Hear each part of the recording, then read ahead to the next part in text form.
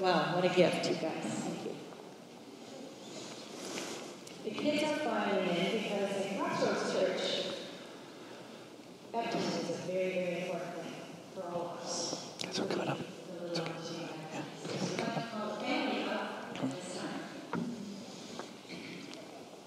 And just to remind you guys why we do baptism, to remind all of us why we do baptism, especially baptism of a baby.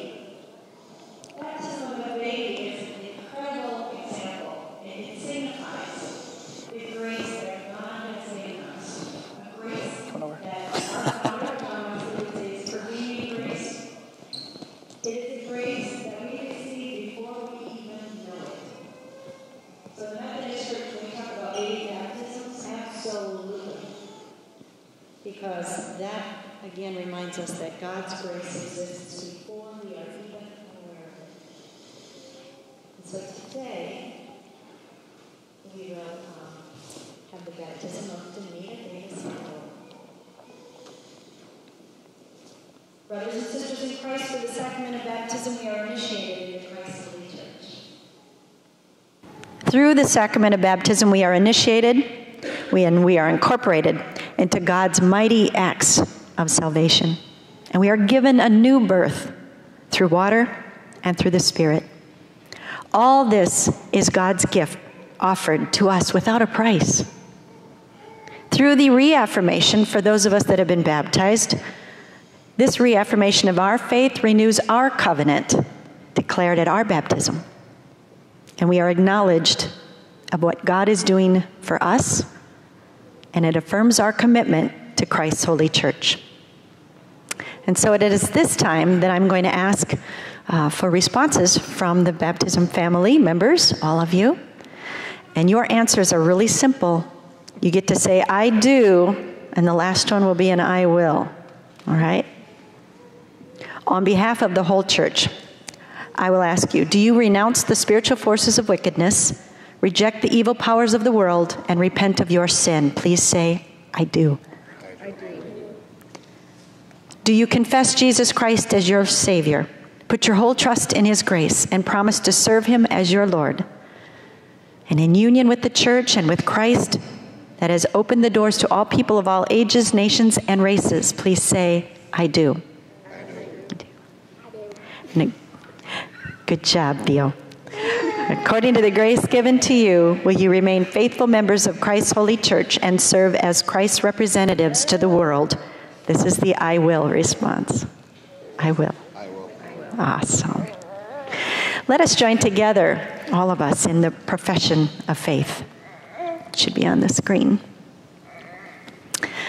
With God's help, we will so order our lives after the example of Christ, that this child, surrounded by steadfast love, may be established in the faith and confirmed and strengthened in a way that leads to life eternal.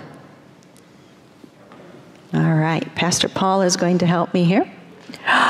One of the things we do, kids, is we pour water in this bowl, and it's a sacred symbol that's been used for generations to remind us of God's presence in our life. In the time of creation, God used water, and He separated it from the land and said, this is good. In the time of Noah, there was this thing called the flood where God used water for cleansing because there was evil in the world.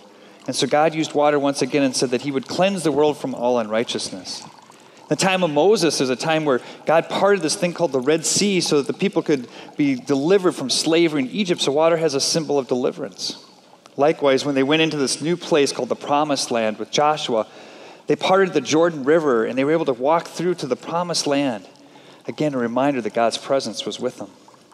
And Jesus Himself, when He was in that same Jordan River, was baptized by John. He went into the water and He came out and He said, this is my beloved Son, in whom I am well pleased. So we use this sacred symbol of water as a reminder of God's presence in the past and God's presence today and God's presence with this baby. Could you guys do me a favor, kids? Just put your hands out like this. It's a symbol that we're praying over this water, okay? Let's do this together. Dear God, pour out your Holy Spirit here upon this water this day, that it will be that tangible reminder of your love. Tangible reminder of the Holy Spirit that is a part of this child's life and a part of this family's life. We pray for this in the name of your Son, Jesus Christ our Lord. Amen. Amen. What name do you give this child this day? Damita, full name? Sorry, Damita Davis Hill. That's what good, we got it right. Good job, Mom. Damita Davis Hill. In the name of the Father, and of the Son, and of the Holy Spirit, we baptize you into the family of Christ. May God be with you today and forevermore. Amen. Amen. Finish that prayer up good. Amen. Now, one of the traditions we have at Crossroads Church is we're going to hand Damita off to our children's director, Holly.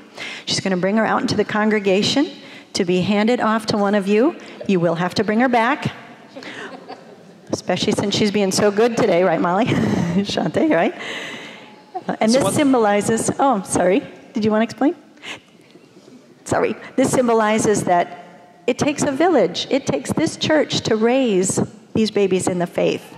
And so this signifies that Peggy, along with all of you, one day if you're called up to be her nursery care attendant or her Sunday school teacher, we are committing as a church to step up and raise our children in the faith. Right? Or Vacation Bible School coming up next week. Oh, there's a good plug. They do need help. Welcome the newest member in the body of Christ. Yeah. Congratulations.